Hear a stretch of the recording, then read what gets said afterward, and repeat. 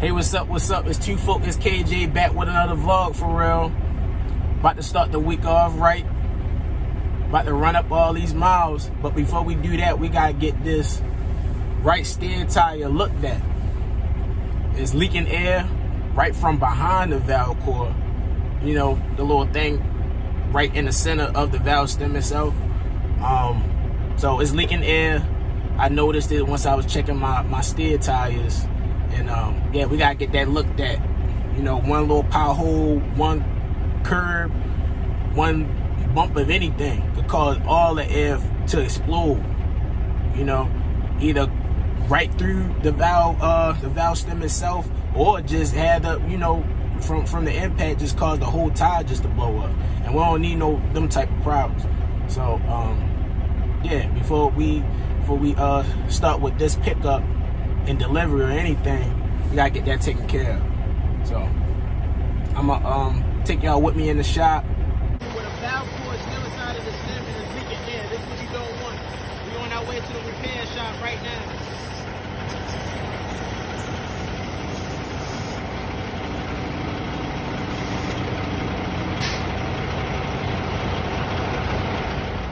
All right, we here at the Goodyear tire shop. Get the repair. Get that taken care of. Yeah, you can notice a little bit of leaking here at the hub as well. But to be honest, they all leak a little bit.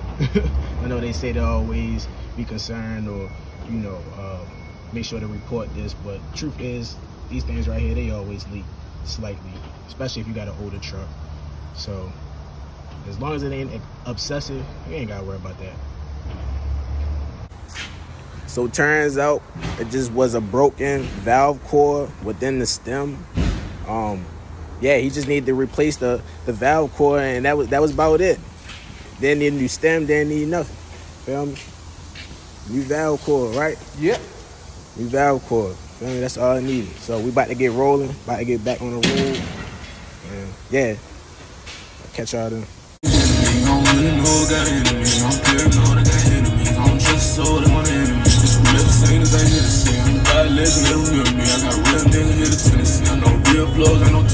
I'm 7-4, but I've been a G. I got enemies, want to end me. Got a lot of you that depend on me. Made a promise, told you gon' win with me. With family, ain't no friend with me. Don't fake Lord, you a friend of me. It's 4 high to infinity. I'm 25, quarter century. Got 100 shot, that's essential.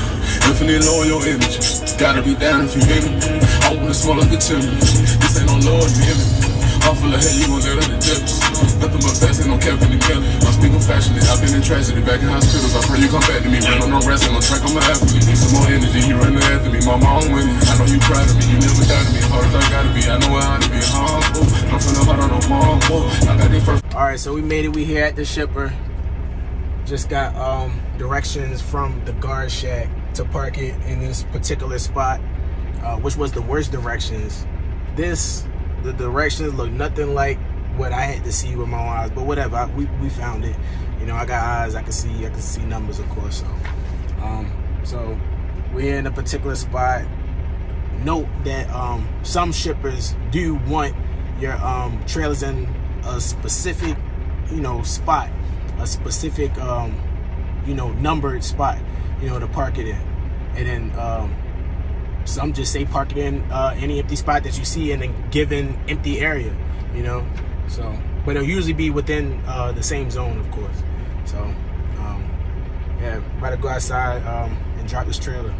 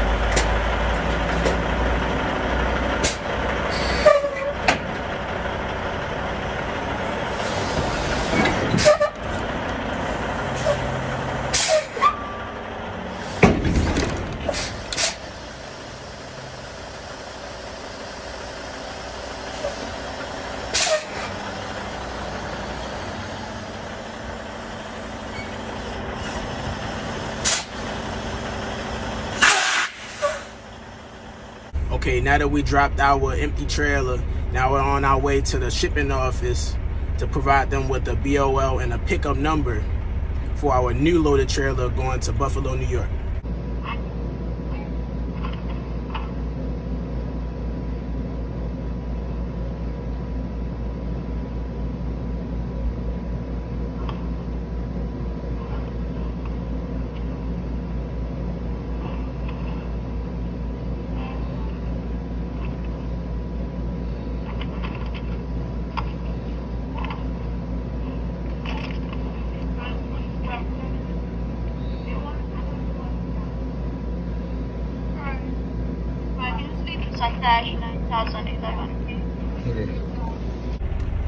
Okay, now we got our new loaded trailer number and the location numbered spot.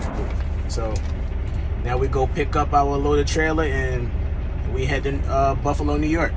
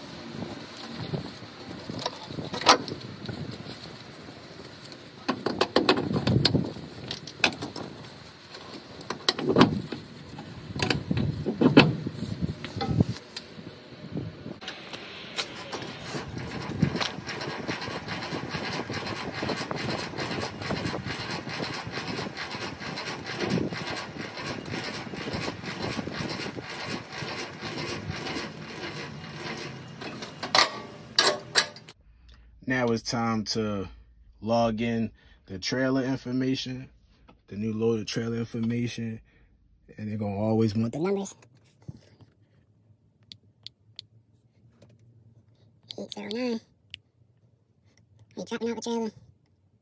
We're gonna hit no, because we already did our drop. This now is a pickup.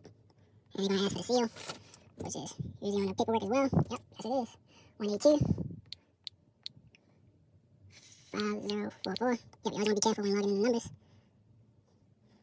One time for delivery, because we're ahead of time. And submit. And submit again.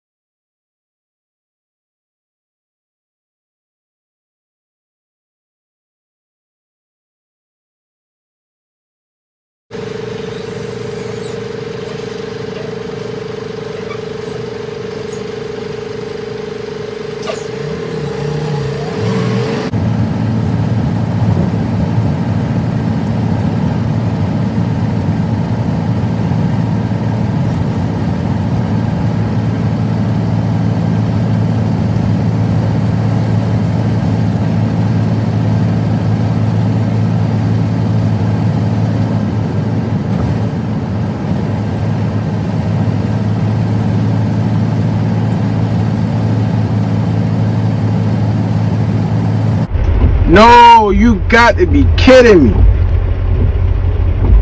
You got to be kidding me.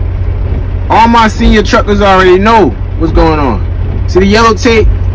Meaning they either ran out of fuel or there's something wrong with...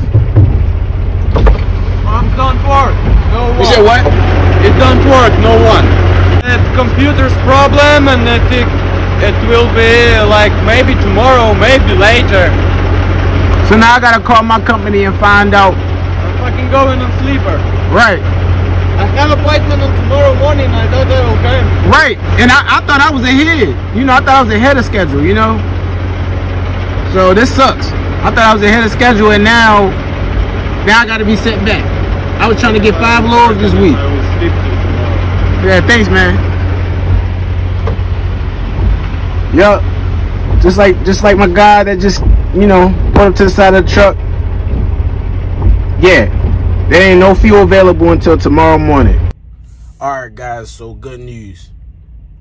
Regardless of what's going on at this fuel station, the pilot that I'm at, I called dispatch and they made me aware that I still have enough fuel, of course, to be able to successfully make my delivery by the night, actually. So we still on schedule, we still ahead of time. You know, that's good news. And following after that delivery being made tonight, I'll get a new fuel station to be able to stop at to fuel up and, you know, keep these loads rolling. So happy about that.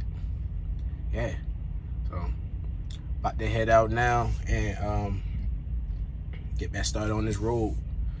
We will make it to Buffalo, New York in about 5 hours, and I got 7 hours on my clock, so we good to go.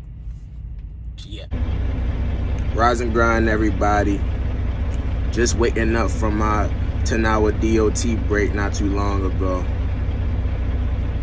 So last night, a couple hours from leaving the pilot that had no fuel, nothing whatsoever, I run into a winter storm. Just getting into New York. And during the time, there were no salt trucks to be seen or found. And the snow was starting to stick on the ground. So, this is a really hilly area. Curvy upgrades, curvy downgrades. A lot of what you don't want to see. Especially when the snow start to come down and start to stick. So for me, that was an automatic. It's time to take your 10-hour DOT break. For sure. I don't care if I got 5 hours left on my clock and just press to run it down. Gotta adjust for specific conditions, you know, and be aware of the conditions that you in. But we still in good timing. We still going to deliver ahead of time. So cost benefit analysis says we good to go. See y'all in a few.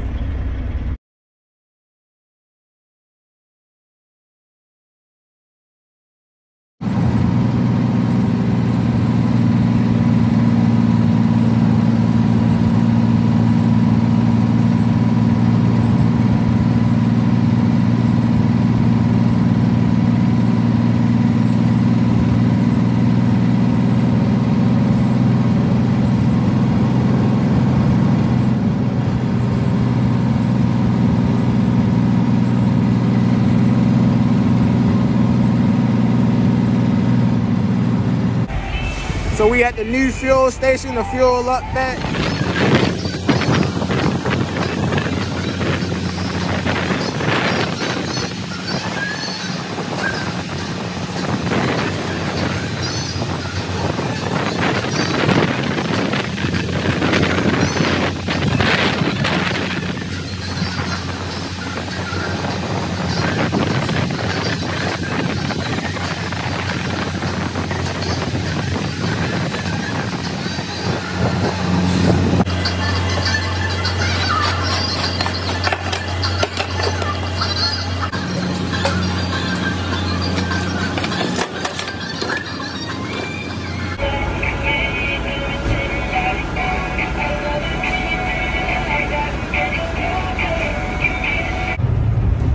So we out of there. We only 20 minutes away from the receiver. Ain't even scheduled to be delivered until 8 o'clock tonight, and it's only 2 o'clock. We're ahead of schedule, just like I said. It's gonna be a good week.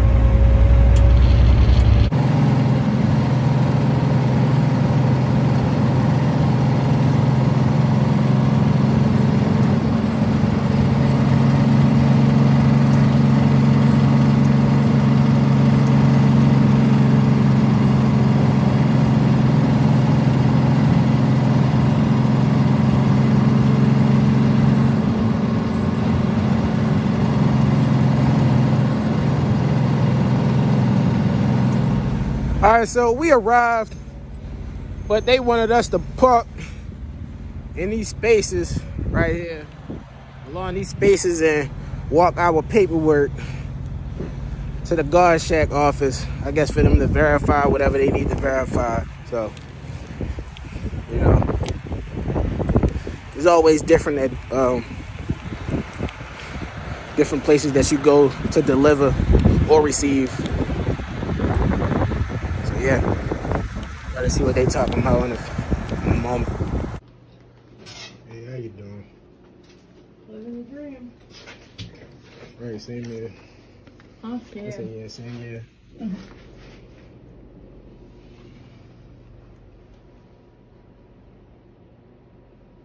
you have a safety vest? Yeah.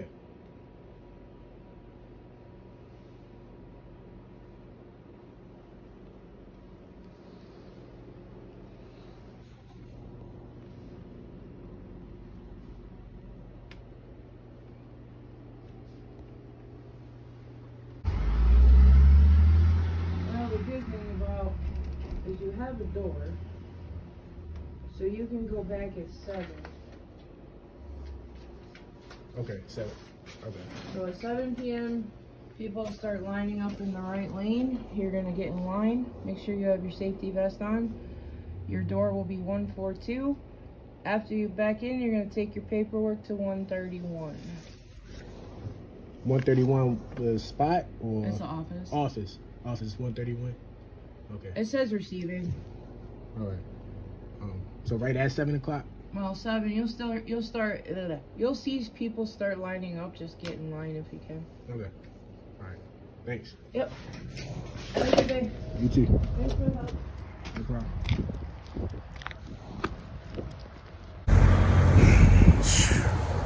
So look like I gotta take back what I said about being ahead of schedule.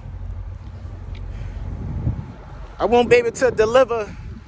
We'll start delivering until 7 p.m. tonight, and delivery time was scheduled at 8 p.m. So, but it is what it is. It happens in trucking sometimes. Happens in trucking, but we still on time. So at this point, all I could do is get up and sleep and get me some extra rest, some extra sleep, you know, so I can stay on point on the road. You know, and I'm gonna get at y'all later. All right, so we just got done backing into the designated spot. About to go right into the receiving's office to check in. Let them know we're here. Give them any other information that they need.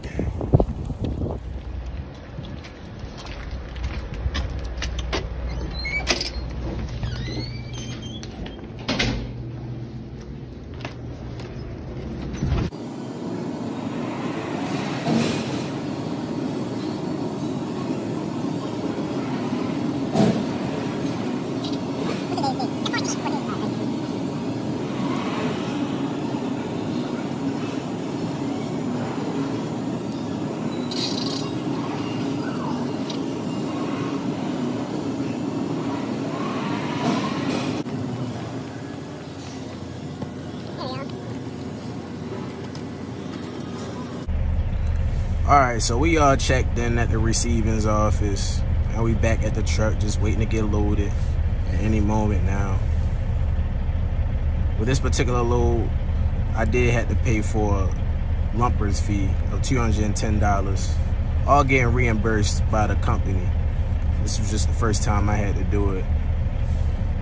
Didn't even know lumper fees were that high, but hey, whatever. We talking about the trucking game, right?